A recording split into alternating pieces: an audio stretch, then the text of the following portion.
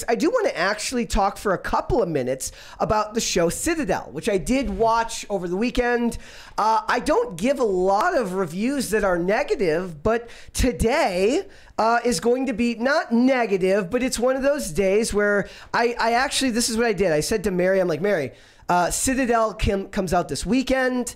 There's 2 episodes up right now. It's under an hour each, which is always a good thing. They were 42 minutes, which is the length you'd see for a normal network television show if it had commercials interspersed, right? I'm like, watch it. Maybe you should watch it. And we'll review it on Monday. And then less than an hour later, I send her another message, and I'm like, never mind. It's dog shit. Sucks. Don't watch it. It's not that it's bad. It's that it's aggressively below average. And what I mean by that is that it's basically a ripoff of a bunch of different spy tropes, meaning that it takes a general premise from the Jason Bourne movies, meaning that Richard Madden's character and Priyanka Chopra's character can't remember who they are, but they still have their skills, their muscle memory. They stole that.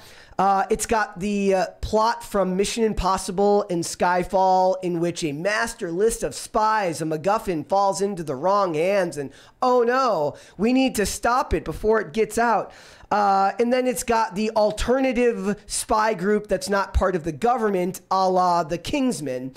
The problem with all of this is that I can watch old, overused, redone, rinsed tropes. Yeah, that's like your favorite thing. But to do that, you need to do one thing and one thing only. You need to make characters that aren't dog shit. This does not accomplish that. What I mean by that is it doesn't achieve its goal of getting you to give a crap about any of the characters. Who's in it? So Priyanka Chopra's in it. She's beautiful. She is biggest star? She gets second billing next to Richard Madden. So okay. Priyanka Chopra and Richard Madden play spies who are betrayed on a train and lose their memory because the train blows up. It's as stupid as it sounds. Okay, they spent like $120 million on it or something crazy a lot of money. That, right? They made 3 versions of Citadel for different languages. They made one in like French. They made one for India. 3 different shows, a movie, like theater movie level budget for a show like this that I could have bet my life that it was going to be dog shit. I already knew. Yeah, well, I mean, when I say dog shit, I mean like it just doesn't do anything new. And if you're not going to make me care about the characters, you need to at least do something new. I think I can even tell when they're trying. Like, do you feel like you could tell they like tried at least to they what? tried to make it like something new. No, compelling. It like boldly and unapologetically tries nothing. So this is new. what Amazon was talking about when they wanted a safe hit. Yeah, I guess. I mean, and to be fair, a lot of people will probably see it that way because a lot of people don't care as much about likable characters as I do. Okay, the thing with Priyanka Chopra's character is she swears a lot and it's annoying and try hard. He's annoying and he's good at his job and competent, but they all have this vague, like, you would find them annoying in real life if you talk to these people the way they're talking about it. And Stanley Tucci isn't enough to save it. Now, if they had done a little bit of work and made Priyanka Chopra's character a bit more vulnerable after the first episode, and they had not made it so blatant that they needed to be super good at their jobs, but also the tropes are overdone. It's not worth your time, ladies and gentlemen. I wouldn't have thought so anyway. And I will say that people give Michael Bay a lot of crap for the 360 slow motion camera shots. Well, the panning tilting camera shot that the Russo brothers do, where they basically start with a canted camera angle. It's like 270 degrees turned, and it pushes in and levels out to to a straight widescreen shot. That is becoming their version of a Michael Bay 360 camera shot that they use in everything.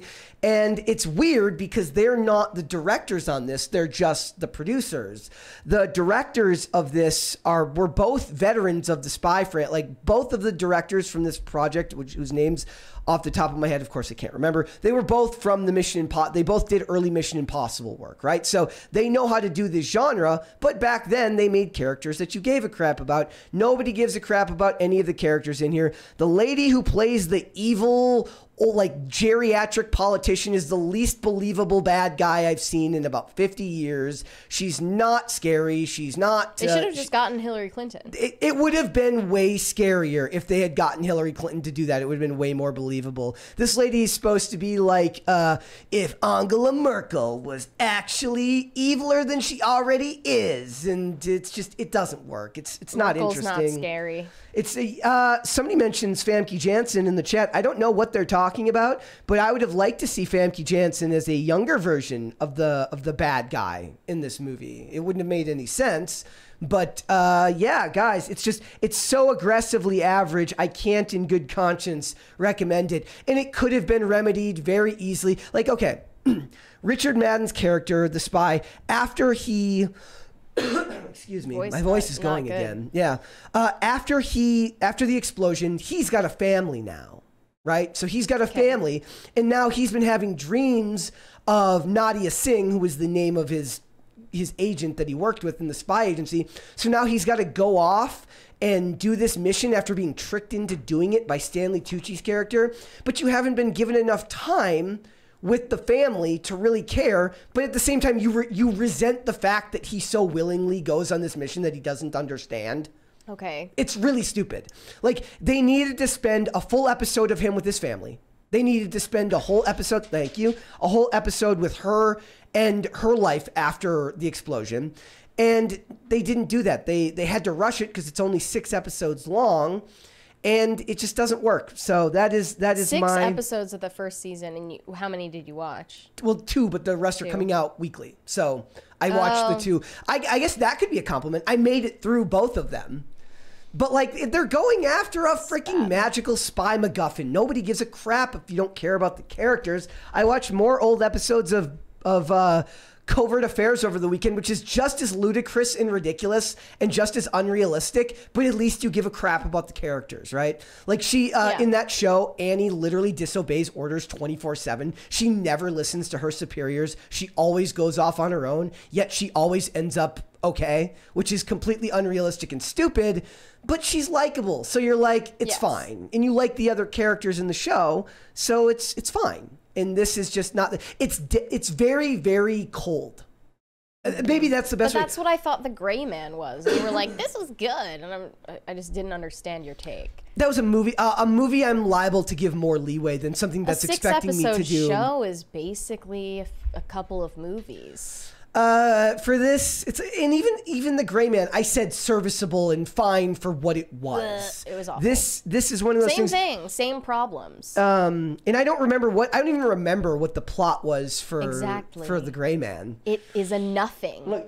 Like no one will remember that. I'll tell you this right now. Because that was the Russo brothers too. If the Russo brothers would get off their ass and start writing characters that people found likable, they could take this whole like paint by numbers spy genre and make it a thing for themselves. Did you remember anything about the character that Ryan Gosling played in that? The only character I remember was Chris Evans trying to be Ace Ventura Pet Detective, and that was about it. Right.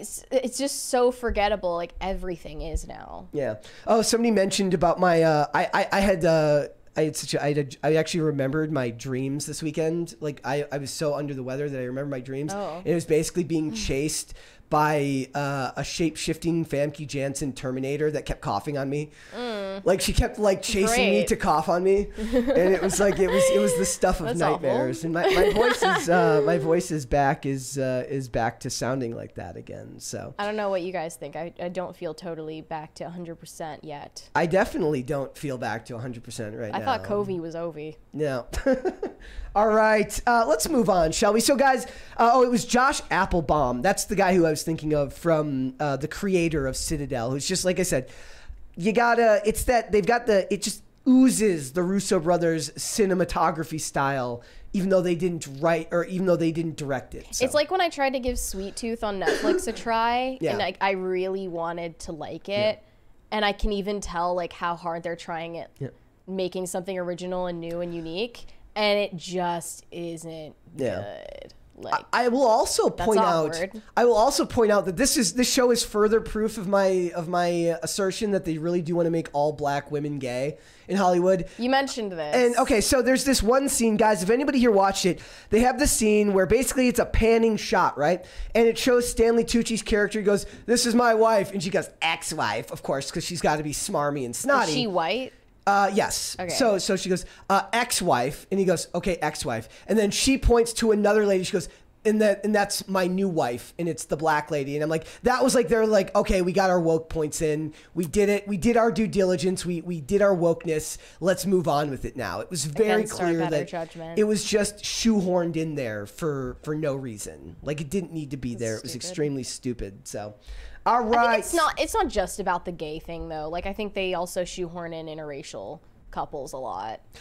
In commercials they do a lot in commercials, but you know, it is what it is. I see it everywhere. In this case, it was just, and it just, guys, it's just very bland. The evil spy agency, if they had gotten a better actor, maybe like the lady who runs Manticore. Oh, also they took the name Manticore, which was the name of the evil group in Dark Angel. So another show that involves spies and some sci-fi. Weird. That was better because you liked the characters.